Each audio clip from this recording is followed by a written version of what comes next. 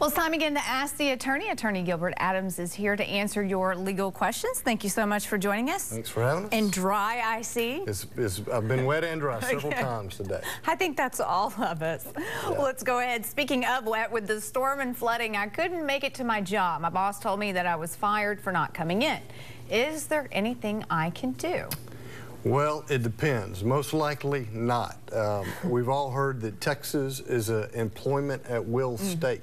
And what that means is, absent a written contract or a collective bargaining agreement, such as a union, we are employees at will. And that means that your employer can fire you for good reason, bad reason, or no reason at all, including coming in late to work or not showing up for work because of a natural disaster. So, absent some sort of protections in a contract, no. But you may be able to get some temporary relief with filing an unemployment claim.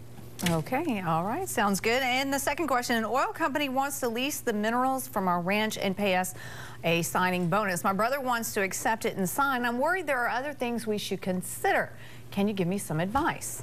Well, this is a good question, especially with the price of oil that's going to be back on the increase. Yes, there are many things to consider when signing a lease for minerals. The bonus is something we hear about and that excites people and thinks, oh, well, I'm about to get a little money for this signing bonus. But there are many other considerations, such as the royalty rate that is negotiable, such as the length of the lease.